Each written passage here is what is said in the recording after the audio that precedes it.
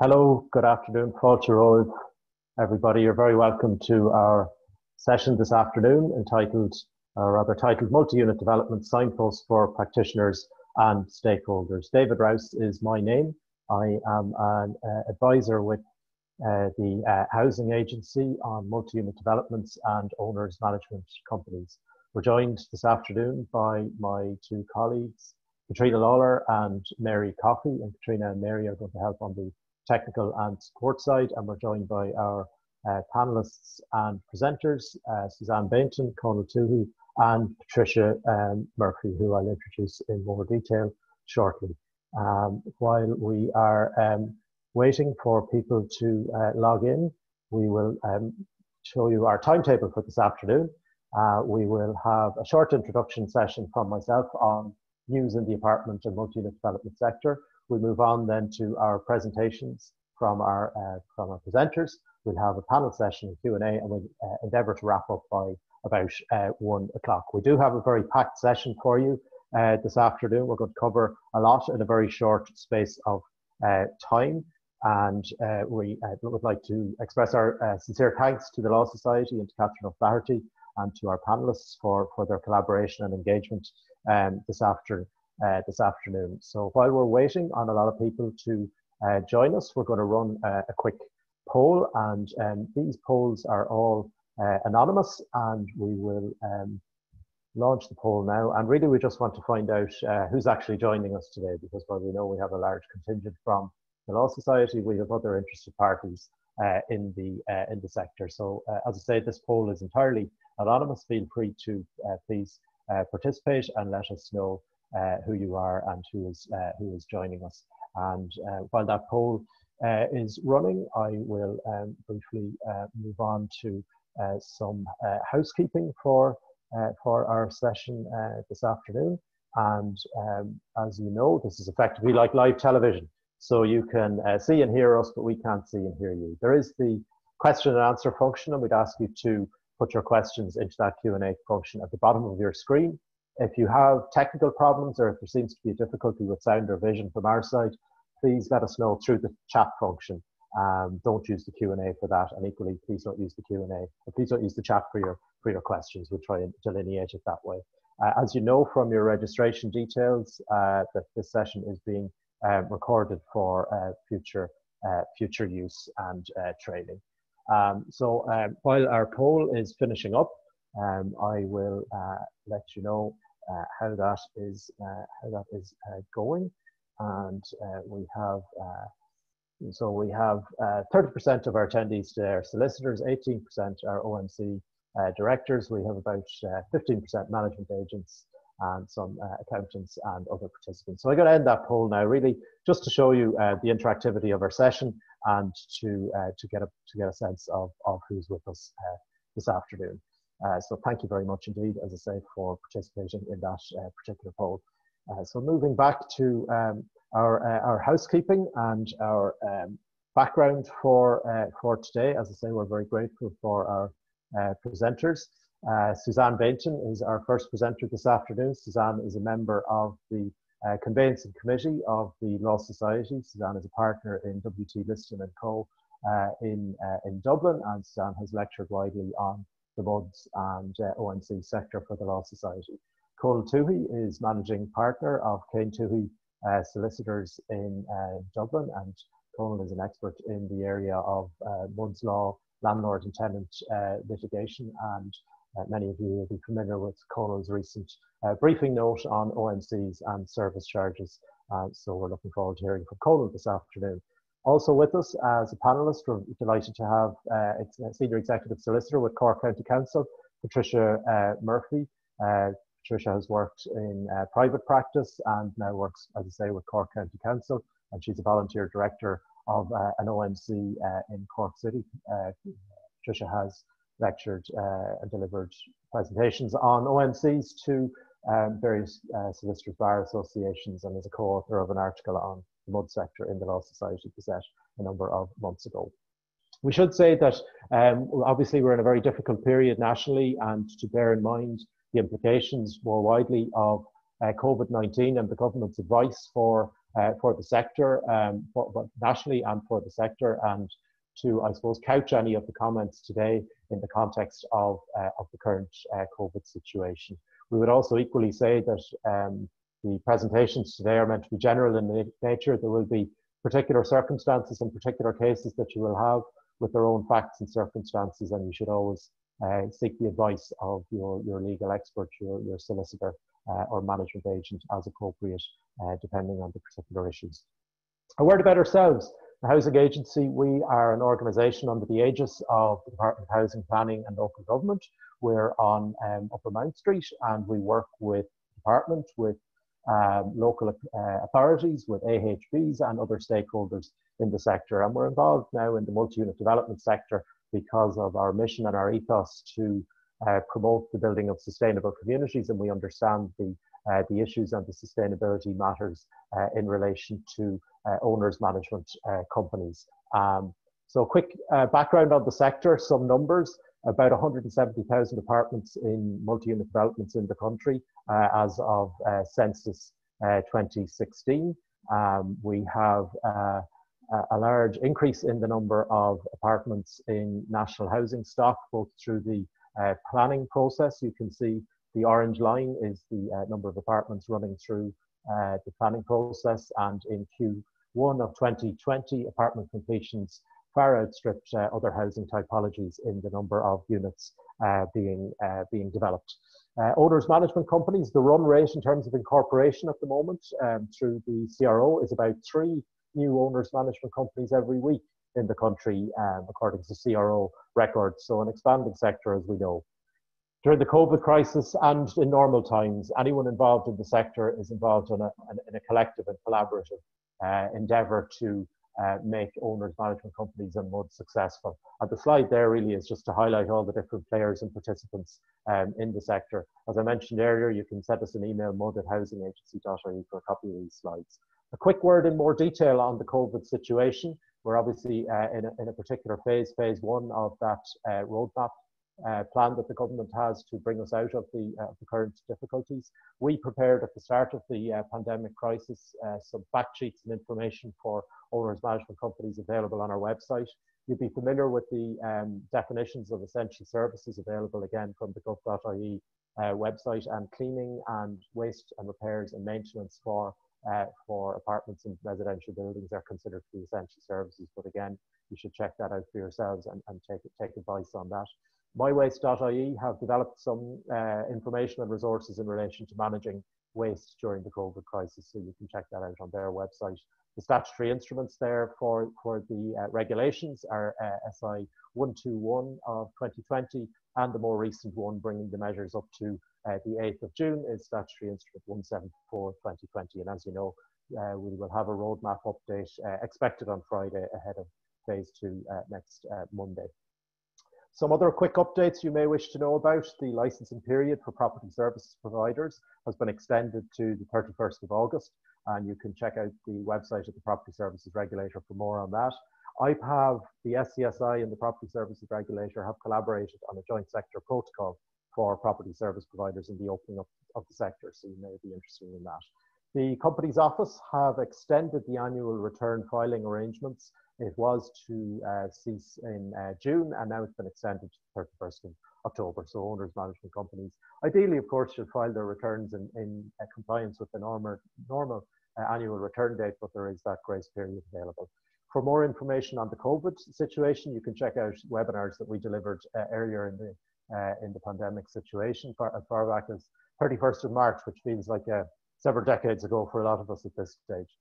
Upcoming webinars from the Housing Agency for the sector on the 16th of June, which is Bloomsday. We'll be in our boaters and blazers with Engineers Ireland, talking about apartments and multi-unit developments and sustainability of buildings around building life cycle reports and costs. And then at the end of the month, the Corporate Governance Institute, the Institute of Corporate Secretaries, will be collaborating with us on a session on corporate governance, so looking at company law for owners management companies and the company secretarial aspects. So keep an eye on our website for registration details, and on our social media, on Twitter, etc., and you'll get registration details there. We also have resources and information on our website for owners management companies, and you're feel free to access that. A word of interest on our report last year on the sector, also available on our website, information and background on best practice in other countries and ideas for progress in the sector. Some writing that you may want to check out on ONCs and MUDs if you want to dig some more into the detail.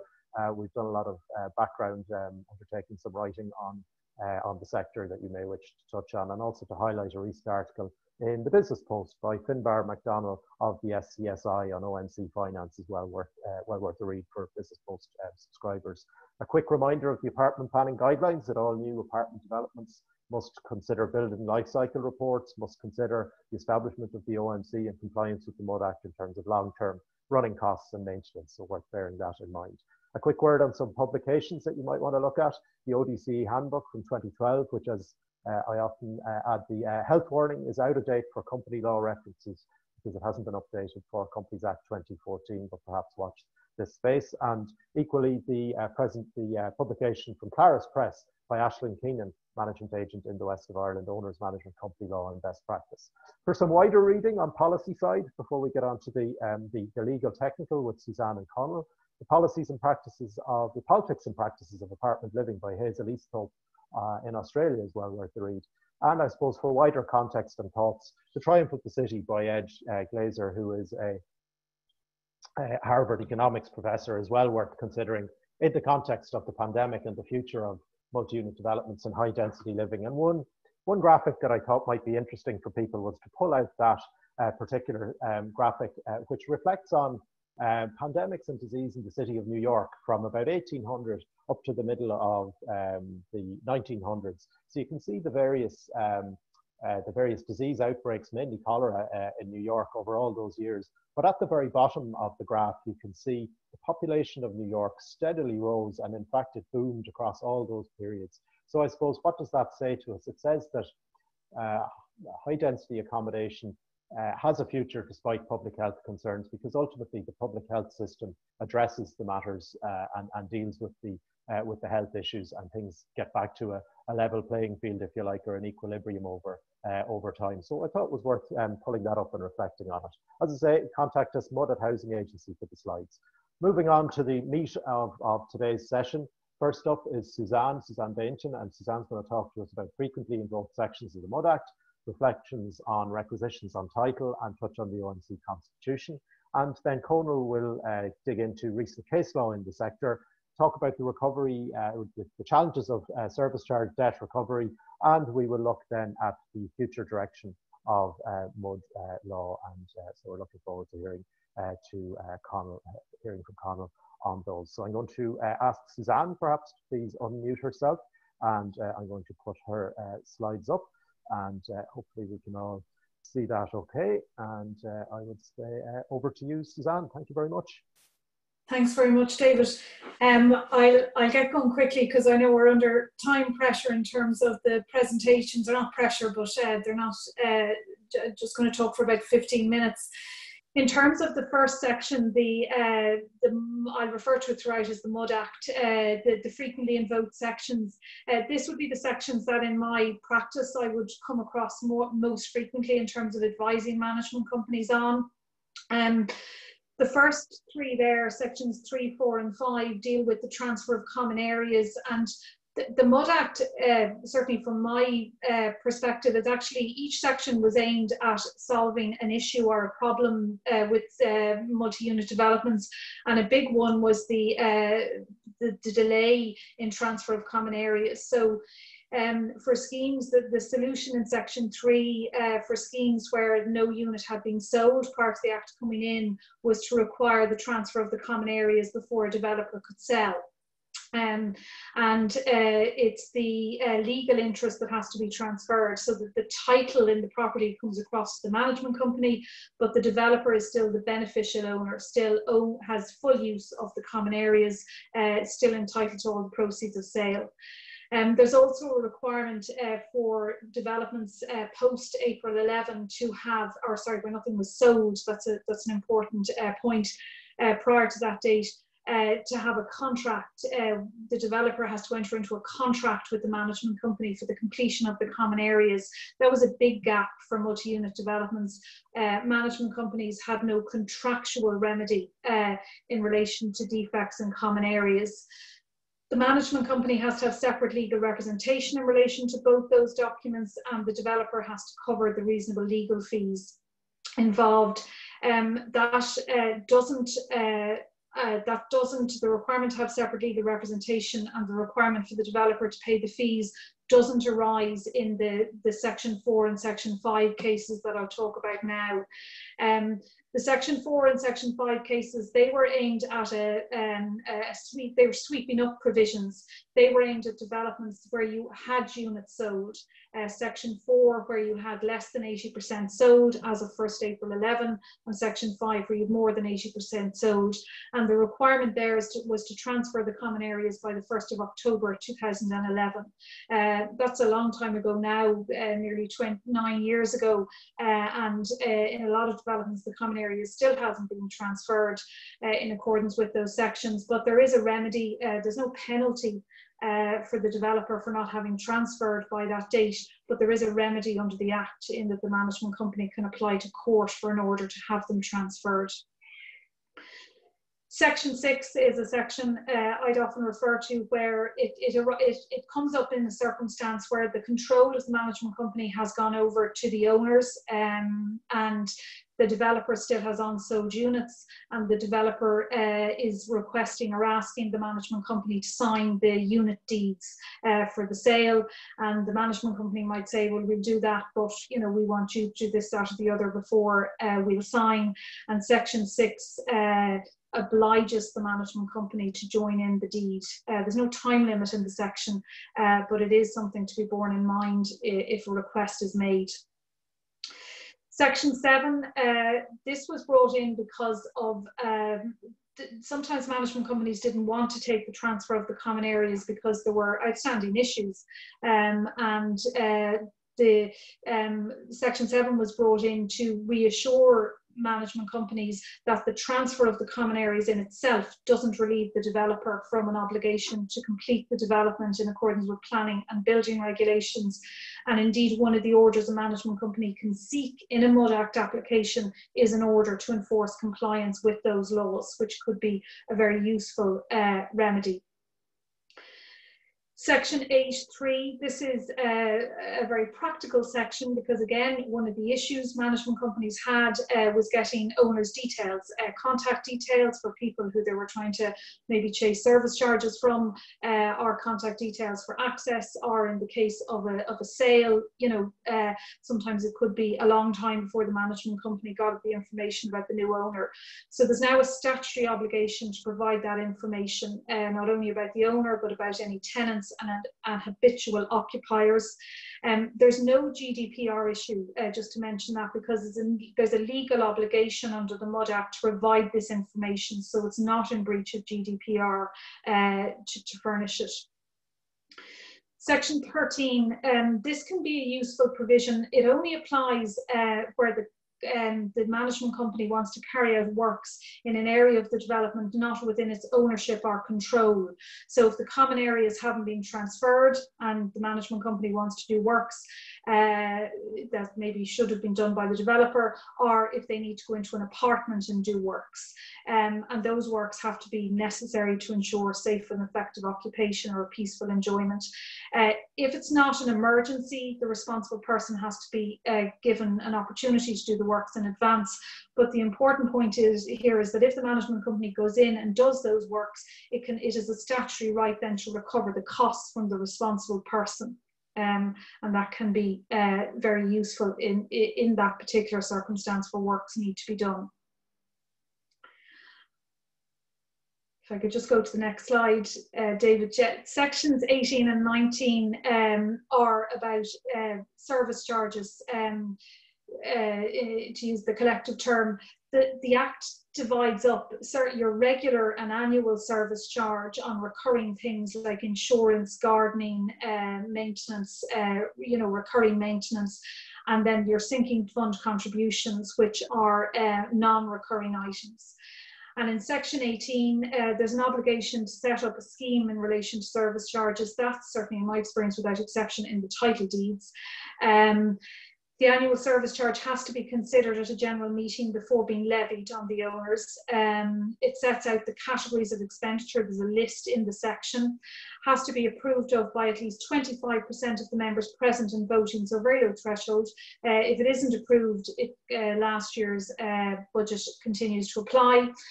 Service charge levies. Now, this is service charges under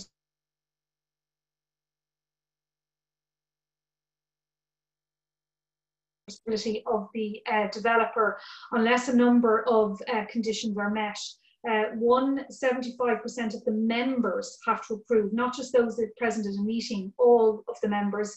65% of the units have to be sold to unconnected parties, and 3 years have to have passed since the transfer of the common areas. So it would be difficult, if not impossible, to use your regular service charge on developer items. There's a statutory obligation to pay the service charge, which is important. If typically with a unit that has been retained by a developer, there may not be a lease, or there might be a defect in the lease in relation to the service charge, or you may not have the counterpart lease. So it can be very useful to have this, to rely on the statutory obligation. And if you're doing debt collection for management companies, I think it's useful to rely on both the contractual obligation and the statutory obligation to pay. And service charges have to be transparent and equitably apportioned, and any excess can be used for the sinking fund. Then to talk about the sinking fund, section 19, this was brought in because a lot of management companies either didn't have a sinking fund or had a very underfunded sinking fund. So there's an obligation to have a sinking fund. It can only be used for 4 things: the refurbishment, improvement, maintenance of a non-recurring nature, or advice from a suitably qualified, they have to be suitably qualified or else they can't be paid, on those 3 issues. If it's maintenance of a non-recurring nature, it has to be certified by the directors and approved of by a meeting of the members of the OMC. On a practical basis, if you had non-recurring maintenance that was, and it came up, you know, the lift broke or something, and you had to get use the sinking fund to replace it or repair it, it is somewhat cumbersome that you have to have a meeting to approve it, unless you knew the lift was going to break. But that's what the Act requires. Each owner has to pay. So again, that covers off your developer units. You don't have to have a lease in place. There's a statutory obligation to pay, and the amount is €200, or the amount is maybe agreed by a meeting of the members. So it could be €2, it could be €2,000, and the sinking fund is to be held in a separate account to the regular service charge. Section 23, house rules. I've probably given advice on this section a lot more than I thought, you know, maybe when the Act came in, that would arise. But the aim of the section was to address a perception that directors of management companies would make house rules without reference to the members at all, and house rules that suited them and perhaps not the general membership. So an OMC can make house rules. They have to be consistent with the covenants and conditions in the deeds. They can't be at odds with them. They have to have the objective of advancing the quiet and peaceful enjoyment of the property, a very legal term, but obviously they're to be there to improve people's lives. And the objective of the fair and equitable balancing of the rights and obligations of the occupier. So for example, in relation to pets, an owner might say, well, I've an entitlement to have a pet, but yet there is an obligation to other people to allow them live peacefully. And again, you have to consider whatever house rules you make about pets, are they consistent with what's in the title deeds? Have to be approved of in a meeting of the members. You have to give 21 days, even though it's not a special resolution, and you have to circulate the house rules with the notice of the meeting. Landlords have to include in their letting agreements not only the house rules, but the covenants and the title documents, and put in a summary. And of practical importance, the OMC can recover the reasonable costs of remedying a material breach. Now, it does have to be a material breach, but it can recover those costs from the person who's committed the breach. It may not be the unit owner, might be a tenant, so easier said than done in many circumstances. Dispute resolution, there are certain categories of people, and you have to be within that category. And I know Cómhnall is going to mention a case on that issue. You can apply to court for a range of remedies under the Act. to enforce an obligation under the Act or a right under the Act.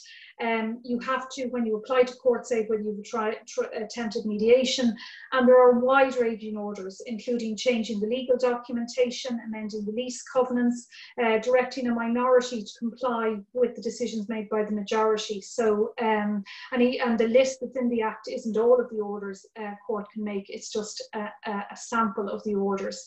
So very wide remedies. I think if I can go to the next slide, I'm just going to move on to the next topic, which is requisition 36. For those of you who are not solicitors, requisitions are a list of questions that are sent out with the contract for the sale of a property in Ireland.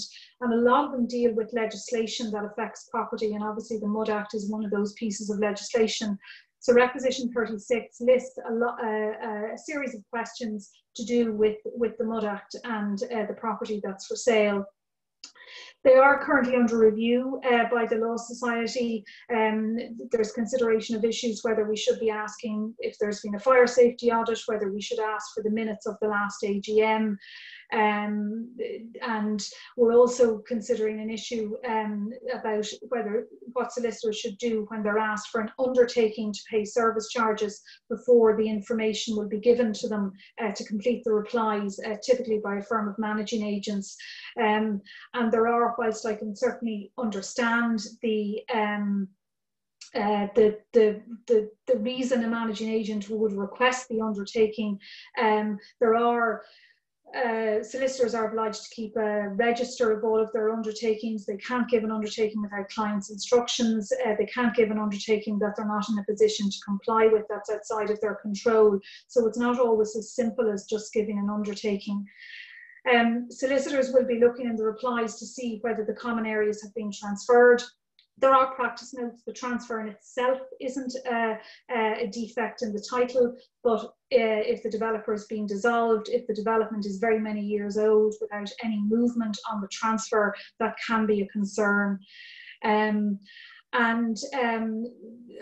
Some of the replies, a limited number though, do require to be confirmed by the vendor, and so the requisitions should be, the answer should be signed by the solicitor acting for the vendor, relying of course on the information provided by the OMC.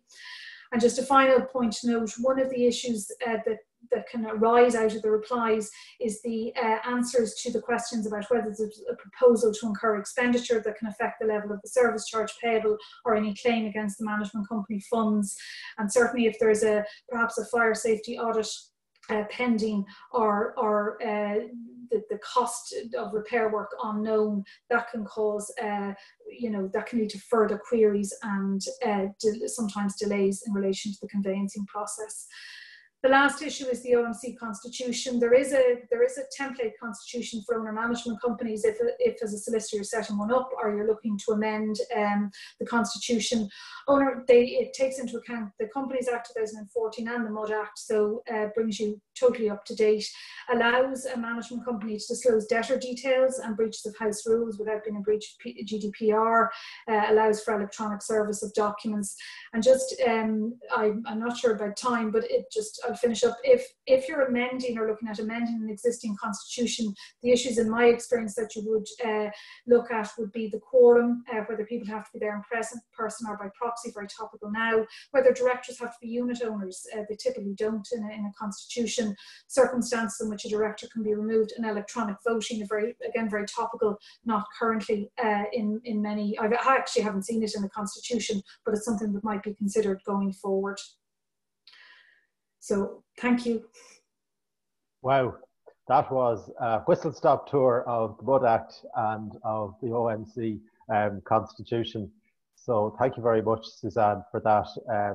I know that people will be delighted to get such a fantastic, insightful overview of the Act and of requisitions on title issues and the Constitution. We could obviously devote an hour to each topic individually, I think, and maybe that's something for the future. But thank you very much indeed for that, Suzanne. We'll move on now to Cómhnall's presentation. So I'd ask Cómhnall to unmute his mic there, and I'll bring up his slides, and hopefully we can see them here on screen and launch them. And over to you, Cómhnall. Thank you very much.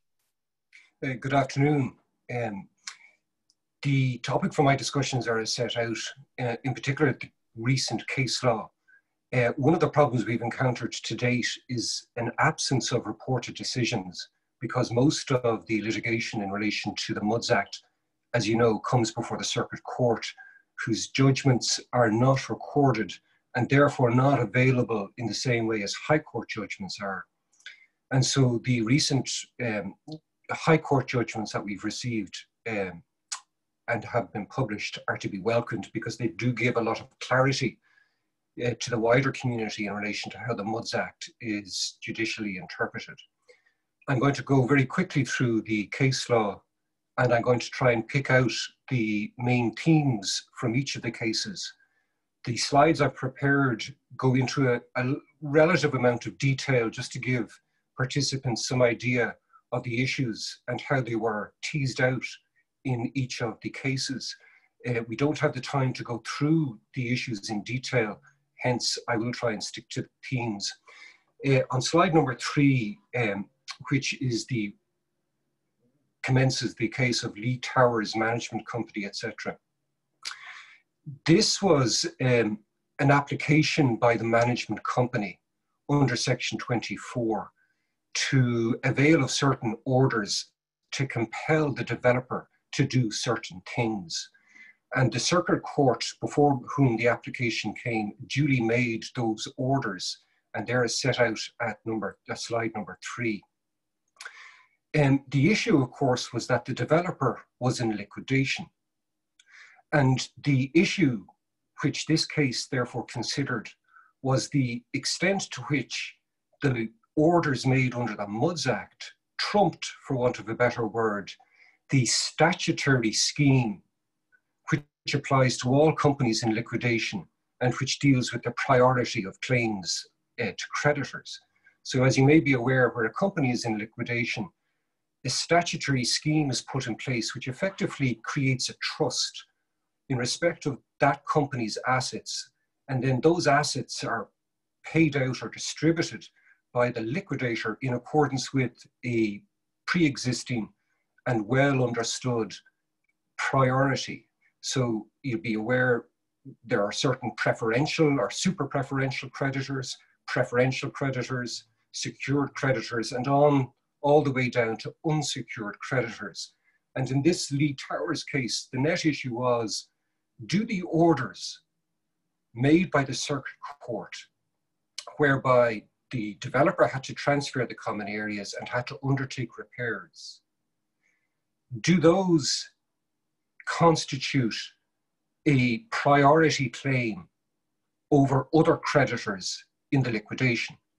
And moving to slide 4, the determination firmly made was that the orders made do not give the OMC preferential status. So even it also went on to find that even though the development was completed many years before the MUDS Act, it was completed in fact in 2001, and even though the developer went into liquidation prior to the MUDS Act in 2010, I believe, the MUDS Act still had retrospective effect insofar as the enforcement of existing obligations and rights were concerned. And that was really focused on the management agreement.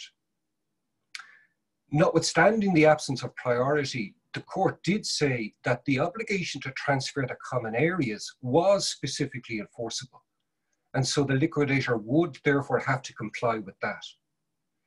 In my experience of developers in liquidation, liquidators don't need to be forced to transfer the common areas. They actually want to transfer the common areas because they can't complete their liquidation until that's done.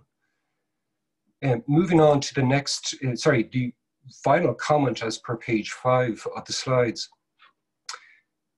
The decision is important because it highlights the statutory entitlements that are there for the OMC.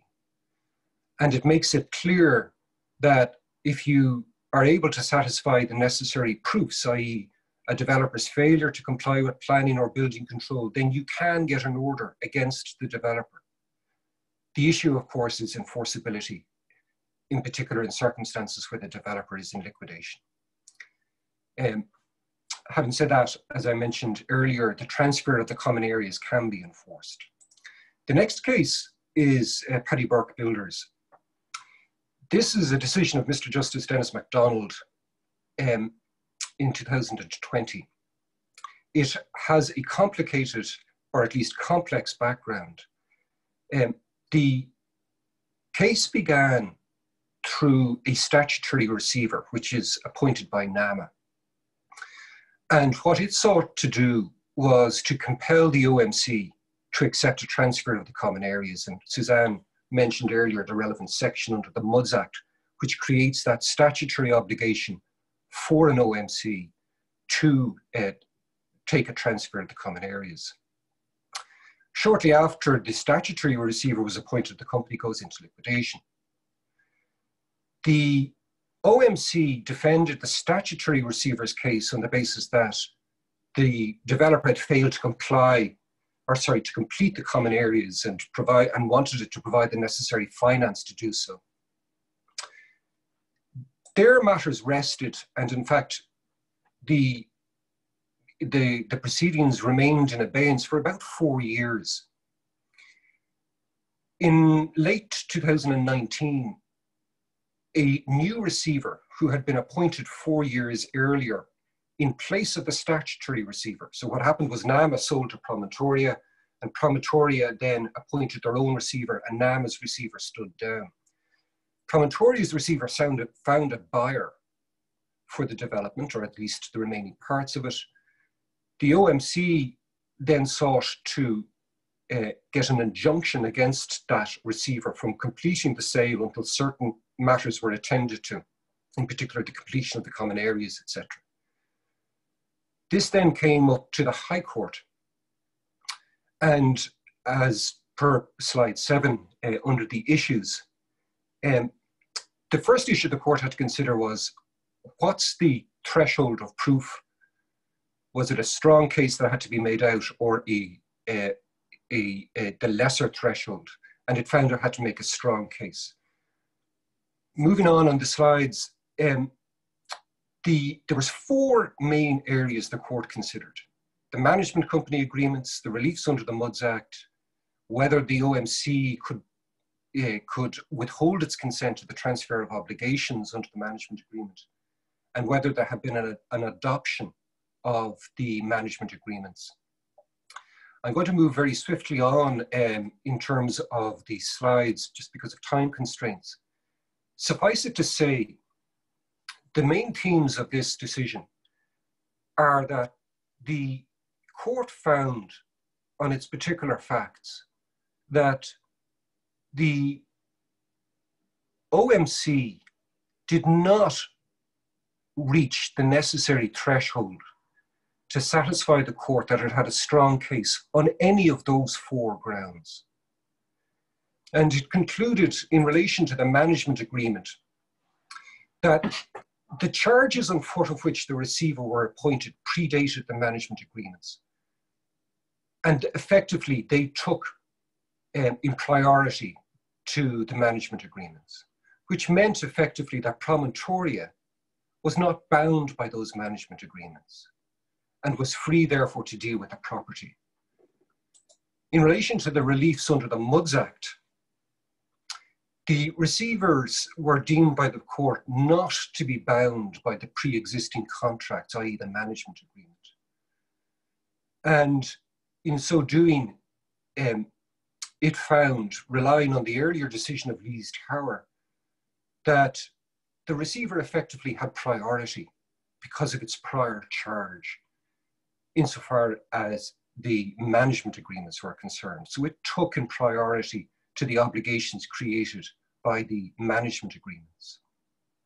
In relation to the assignment of the burdens under the management agreement, the management company sought to argue that the obligations and burdens of the management agreement, which the receiver wanted to transfer to the purchaser,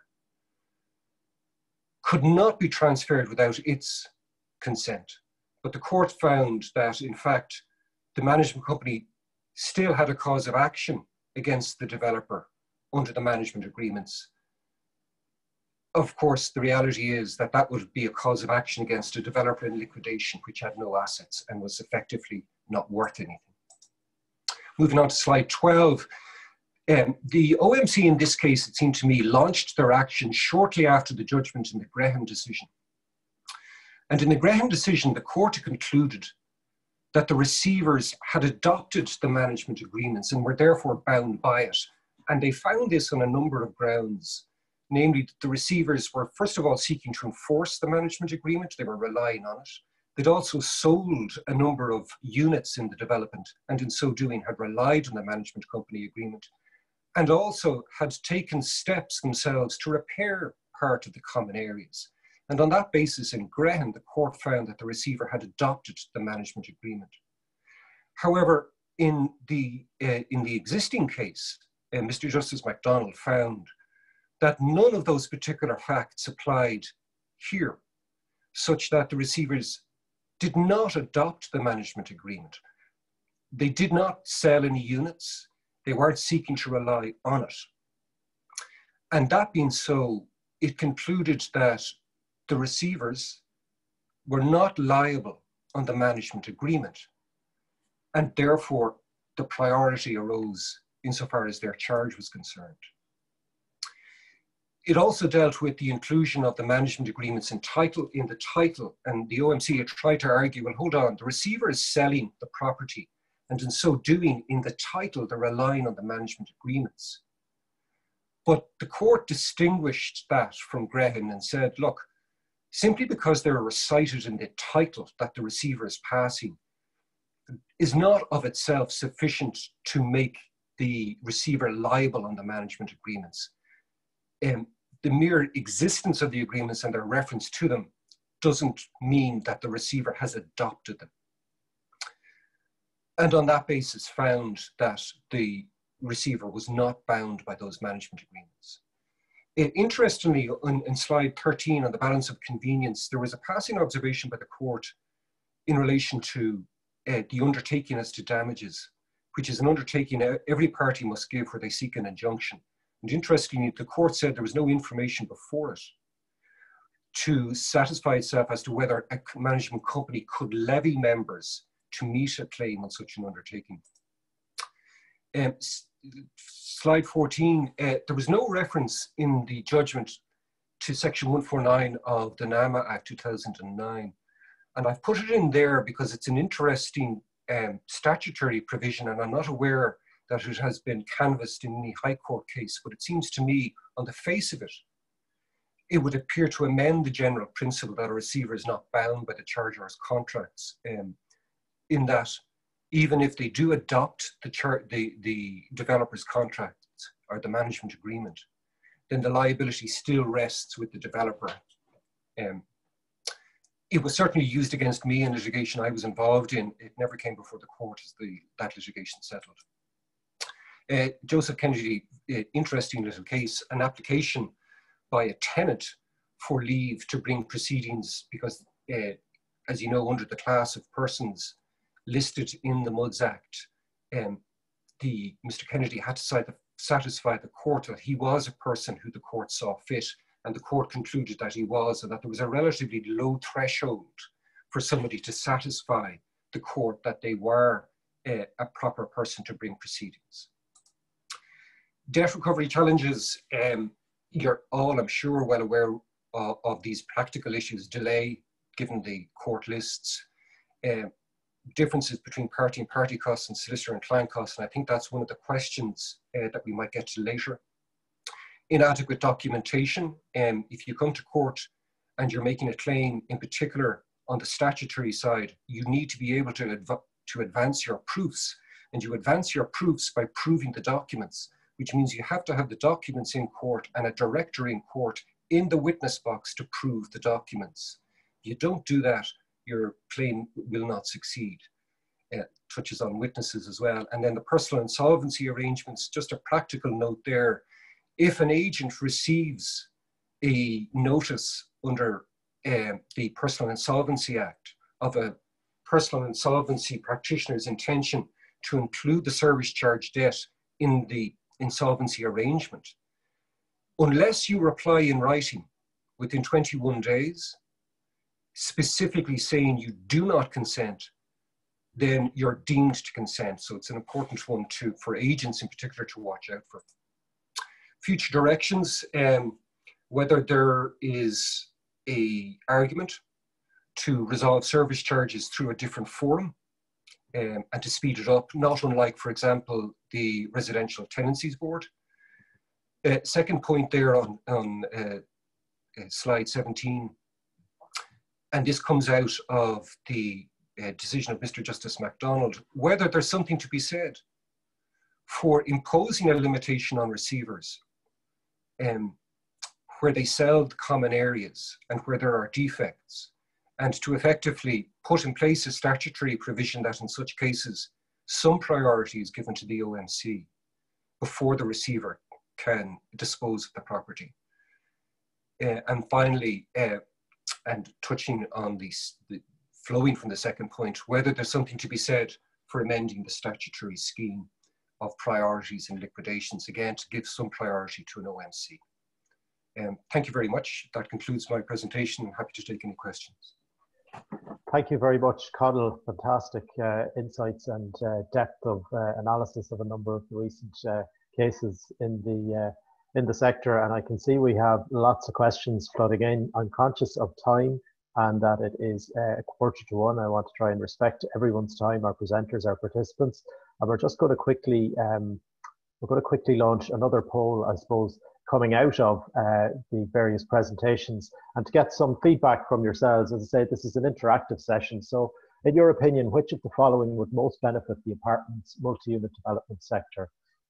Would it be mandatory training for OMC directors, more effective enforcement of service charge debt, regulation of OMCs, for example, in the way that the PSRA regulates agents?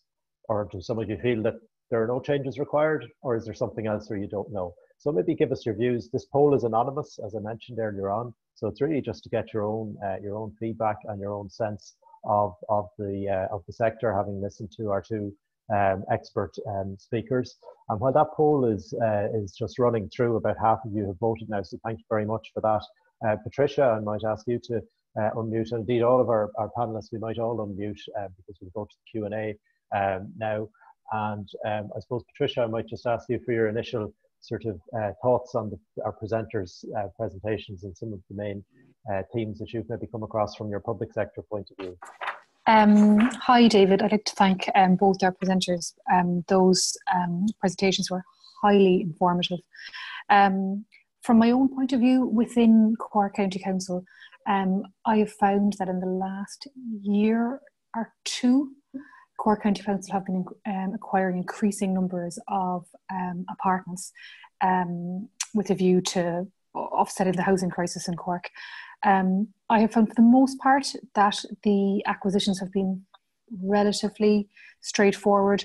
We did have one case where an acquisition was delayed on the grounds that the owner's management company and the developer were in litigation with regards to the allocation of voting rights, which was very interesting. This was a mixed use development where there was a commercial and residential properties. And then we've also encountered scenarios where Cork County Council are purchasing all of the apartments in a development, and the developer has tried to shirk his obligations under Section 3. He basically wants Cork County Council to be responsible for the establishment of the OMC. So these are obviously, and there's pushback then from Cork County Council in that regard, because there's so many onerous obligations there under the CRO, etc. So that's the kind of thing that I'm encountering. And then also from the point of view of conveyancing, just making sure that you have all title matters, all the relevant title documents, ensuring that you have everything that you need for the OMC before you close. That's the kind of thing that I deal with. That's my bread and butter on a day-to-day basis. Very good. Thank you for that contribution. We might just reflect on the poll results, which I flashed up a couple of minutes ago. The majority, 51%, felt that more effective enforcement of service charge debts would be the best change for the sector. So thank you for sharing your views on that. Now to our Q&A session. We have 35 questions that have come in on the Q&A function, but I am going to apply, if my amateur legal knowledge is right, I'm going to apply the principle of equity, that the first in time prevails. So we had some questions that came in earlier on, and so thank you very much for the people who emailed us in. And the first question is, and I might put this to Cómhnall, please. What is the court's view of the relatively high rates of interest charged in leases on unpaid service charge debt? In my view, they're unenforceable. They're deemed penal rates of interest, and a court will not enforce a penal rate of interest. There's High Court case law to that effect by Miss Justice Finlay Gagan, I think, in a case concerning a bank which had sought to apply a penal rate of interest, and it was found to be unenforceable because it did not reflect the actual cost to the party seeking the charge. It must relate to some loss, and you cannot therefore impose an arbitrary rate of interest that some leases do. I've seen them as high as 20%. Simply put, they're unenforceable. Okay, thank you for that. Cómhnall, the next question that came in was, the MUD Act sets out very clearly, and Patricia, I might go to you on this. The MUD Act sets out very clearly what the annual report should contain. I was wondering if you could point me in the direction of where I could get a pro forma or sample report. Yes, I believe I believe I have a copy of something that I can arrange to forward that to you after the session, and then perhaps you can forward it on to others. Yeah, absolutely. I think probably management agents in the States should be well equipped to go back. I agree. Like that. Yeah, absolutely. Okay. Next question, which I might put to. Well, I think we covered it. What are the key evidentiary documents sought by the courts in a service charges debt enforcement case? Do you want to add anything, Cómhnall, on what you said earlier? No, it's at slide 16. It summarises the types of documents. Great, thank you for that. A strange one that came in was, one of our shareholders has an agreement in place to be exempt from the property management fee. Is this allowed? So maybe would I ask Suzanne to comment on that? It's kind of an odd one. Sounds like there might have been a shareholders agreement in the background or something. Yeah, I haven't come across it myself in practice. I mean, there's a statutory obligation to pay service charges, so you can't contract out of that. But every by contracting out of the obligation to pay the service charge in the lease. But I think you'd require more detail to, advise. You need to know the background in those circumstances. Absolutely, and we're anxious to stress that what we're giving here is general commentary, and that anyone with specific queries should contact their solicitor, and they'll be able to look at all the documents and all the background facts and circumstances of the particular case. So our next question that came in is, requisition on Title 36 includes the following: furnish written confirmation from the ONC that the service charge has been paid up to date. Does this include that, number one, fees, charges imposed on the apartment owner for provision of specific services, for example, removal of both the items, and number two, interest on previously unpaid service charges have been paid? So maybe Cómhnall, to you on that one, if that's okay. Sure. Again, the devil will be in the detail, and so if, for example, if part one of that question, which relates to fees, charges, re-removal of both the items, if that forms part of the service charges budget, which in turn has been approved at general meeting and then billed out in accordance with the apportionment of the scheme, then that to me seems to be a charge falling within the meaning of a service charge, and therefore should be included. In terms of the second part of the question in relation to interest, my earlier comment applies, and I would have some reservations about the recoverability of interest at a rate typically set in leases, which is excessive and therefore penal, and in my view, is not properly part of the service charge. Thank you for that. So Patricia, maybe this one for you. Regarding sinking funds and the amount that is appropriate, what are the guidelines, rules of thumb for an apartment development in a normal situation? Well, pursuant to the Act, I think that the Act suggests that €200 is the recommended sinking charge fee per annum, but obviously that's just a general figure given. It's dependent on the type of mud development.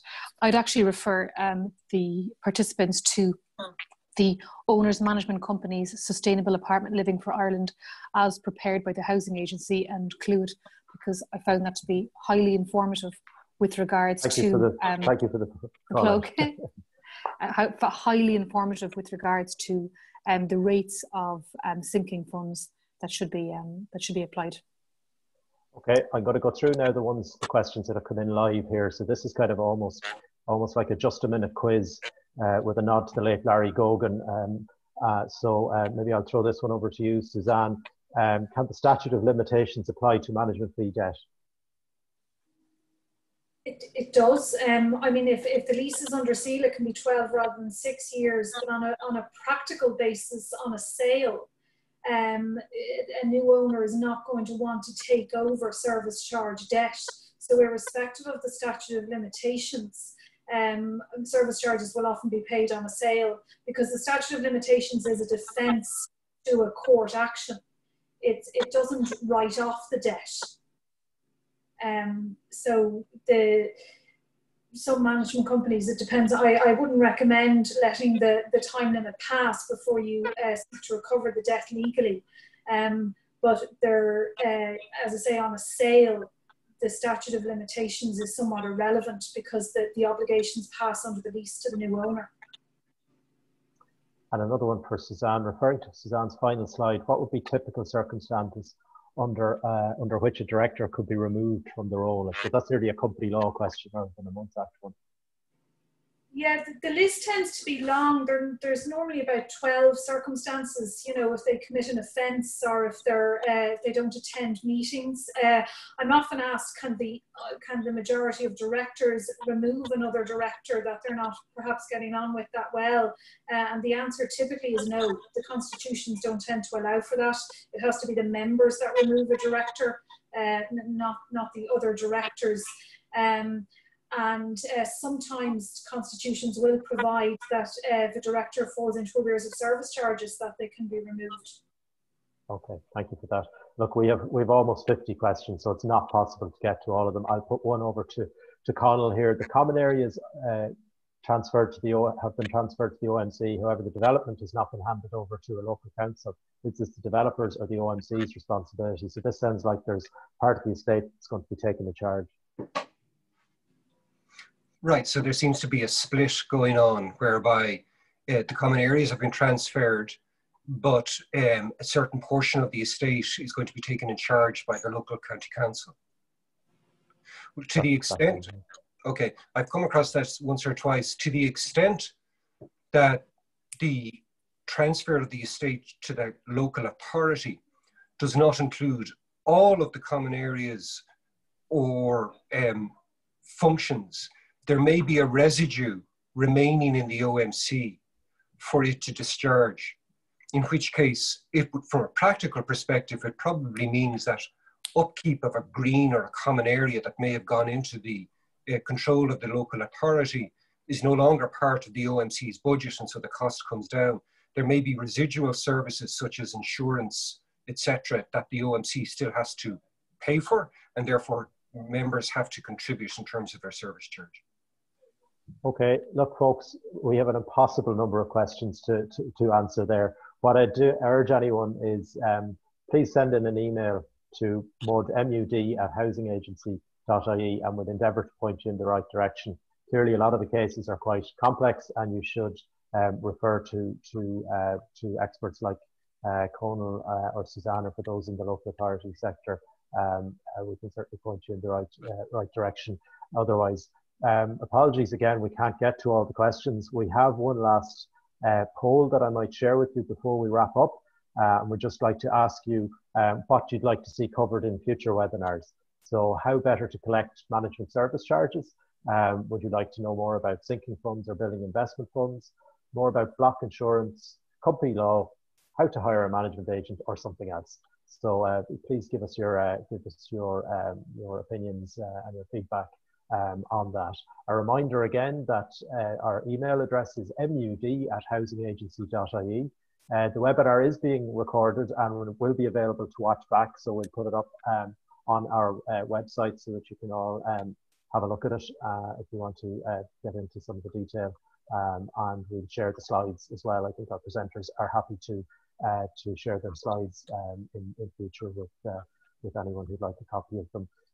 Just to give you quick results of that polling, about 70% of you have voted, which I think is around a pretty good turnout in a national election.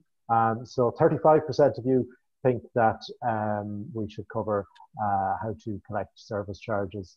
27% of you want to hear about sinking funds, and 17% of you want to hear about company law. So as you'll be aware, our future webinars, one on the 16th of June, which will be available to register for on our website, will look at building life cycle reports and building investment funds, and our session on the 30th of June will look at the company law side of things with the ICSA. So look, again, renewed apologies, we couldn't get to all your questions. It just shows the appetite, I suppose, for information in what is a growing sector nationally. We'll wrap it up there. I'd like to express my sincere thanks to the Law Society, to Catherine O'Flaherty for her assistance and collaboration in the background. Thank you very much to our fantastic panellists, to Suzanne Bainton, to Cómhnall, Tuohy, and to Patricia Murphy. Thank you for your contributions as well on our questions. A quick word of thanks to my colleagues Mary Coffey and Katrina Lawler and Michael McHale in the background, who made this session possible. Please keep in touch with us, as I say, through moated-housing-agency.ie, and you can join us for our next webinars on the 16th and 30th of June. So with that, I'll wrap it up. I'll say thanks again to everyone for your contributions and for participating and staying with us for the hour. Slán agus stay safe.